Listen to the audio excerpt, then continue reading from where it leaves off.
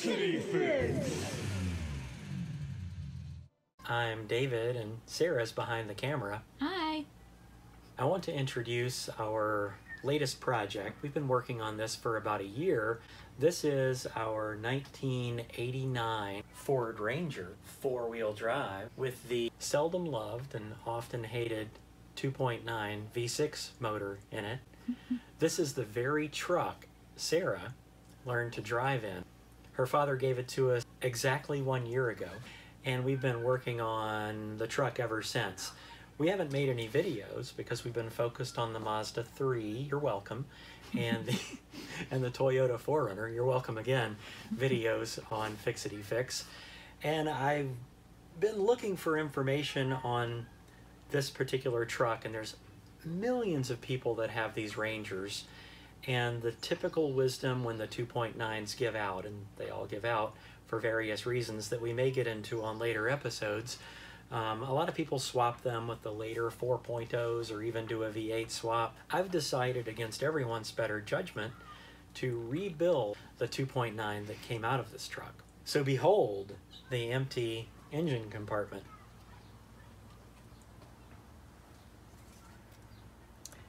This truck has what I think, and please argue with me in the comments. Hey, that's what the comments are for, right?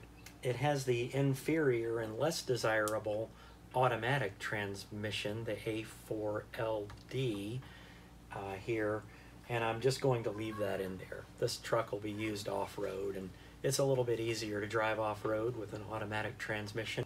We toyed with doing an electric conversion on this truck, but by the time we got all the parts and the batteries we wanted, that would have been worth a lot more than we wanted to spend. So in sourcing parts for this truck, we've been plagued, that's a very bad choice of words, with COVID-19 and supply chain issues.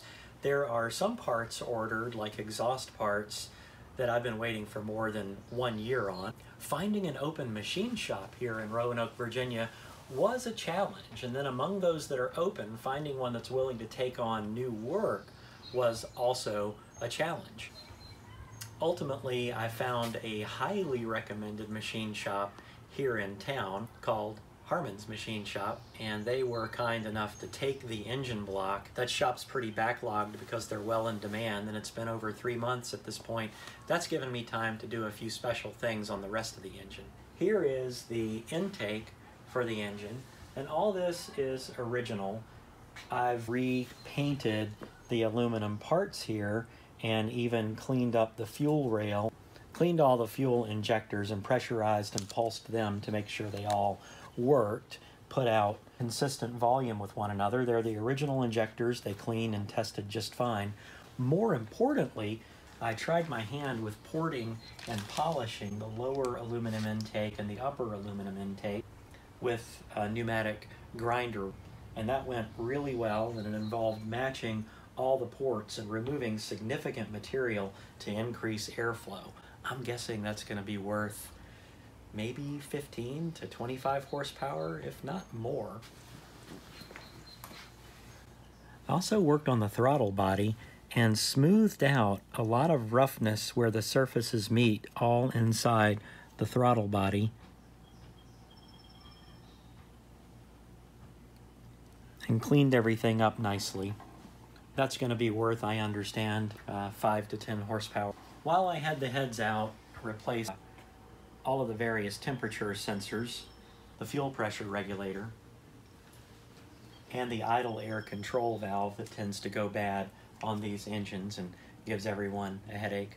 I've learned a lot about these engines along the way and tried a few things to get the engine running and pulling satisfactorily, including following Project Farm's methods for using seafoam to clear up the lifter tick in this engine. I had no success. Then I decided to break into the engine, and when I did, I found that it was just full of all kinds of deposits, and it's really not a surprise that the seafoam fix just wasn't enough to clean up the insides of this engine to get the lifter loosened up and filling and working hydraulically again.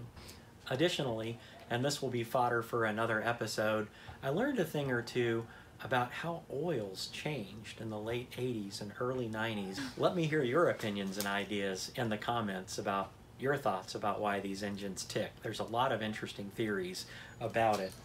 When I did compression tests and leak down tests on this block, and this is part of why I decided to pull the block and take it to a machine shop, I was getting weird readings, and then sort of realized that what was happening was that the pistons were worn in an uneven shape up and down, so that it was losing compression in certain places during the stroke. And thought, okay, well, the thing to do is to have this bored over and repistoned and re-ringed, and that's what I'm having the machine shop work on. That brings me to the heads.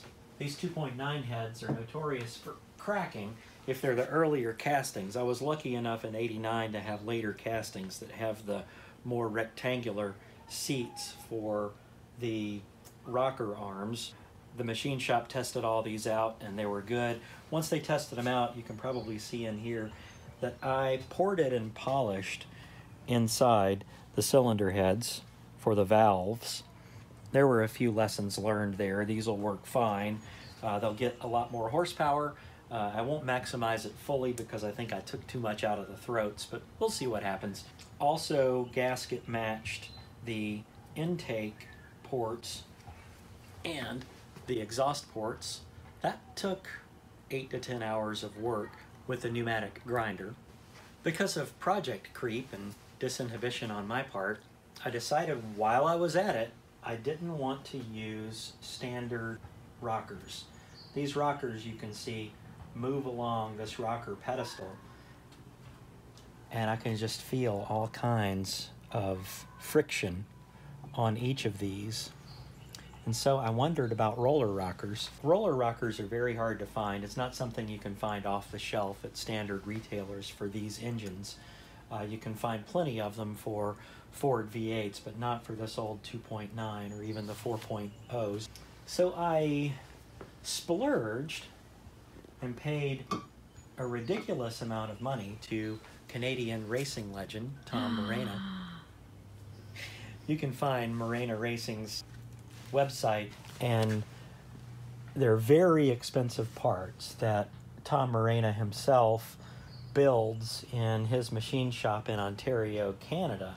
And the special sauce here that he's machined is this rocker stud base that you replace the stock rocker arms with. I'm not going to unwrap all this and lose parts that Tom has organized, but this goes down here and replaces some of your head bolts, and then your roller rockers that have bearings on the valve point and on the pivot point to vastly minimize friction in the valve train, bolt on with this set here that Tom has had special ordered. A rocker arm is actuated by a cam spinning inside the engine, and the cam pushes the rocker arm down. The rocker arm then pushes the valve down, and it's either an intake valve to allow air and fuel into the cylinder to combust, or an exhaust valve gets pushed down to allow the burnt mixture out and into the manifold or the headers and out of the exhaust. So the standard rocker has a ratio. In this case, for this 2.9 engine, it's a 1:5 ratio. And when you add roller rockers, you can specify the ratio. A bigger ratio, like a 1:6 or a 1:7 or a 1:8, will give you, for example, instead of a 1:5 ratio, a 1:6 or a 1:7 or a 1:8 ratio will give you a deeper dive into the cylinder so that you have more airflow around the valve, either for bringing in a fuel-air mixture or pushing out exhaust. 1:8 was the largest ratio available, and that would mean a little more modification to gaskets and other things, and I think maybe a little bit too much on the powerful side and more on the wear side. So I went with a 1:7 ratio at Tom Morana's recommendation. The fulcrum is in a different place than on the stop rockers. So it's not just the bearings in the fulcrum or on the valve push part that increase your power and efficiency by decreasing friction in the drivetrain. It's also the valve getting a deeper push into the cylinder. So all in all, the roller rockers will decrease friction, increase efficiency, and also give a nice bump in power. New exhaust and intake valves and seats, and then heavy-duty springs, because this is going to produce a lot more rotation and horsepower. There are lifters, and these are notorious failure points in these 2.9 engines, and the push rods that Tom supplied have oil passages in them, and the lifters are some that he specially sources that push oil through them, so that instead of just getting oiled through one or two passages, the heads get oiled like a standard head through push rods, have much less friction, and I understand this is worth 20 to 30 horsepower. Mr. Morana recommended these valve cover hold down girdles, and he's found that this vastly reduces the proclivity for these engines to just leak oil around the valve cover gaskets, and that was our experience in a short period of having a 2.9 running in this truck, so bought those as well. All this is on its way to the machine shop later this week. Thank you for tuning in to this episode of Fixity-Fix, and remember, cars aren't the only things that break, so give blood, donate platelets, do something nice for somebody. That's what the comments are for, arguing, right? They're not for being supportive or showing a little gratitude to your YouTubers that come out here and try to fix things and then share the wisdom. I'm gonna edit that out.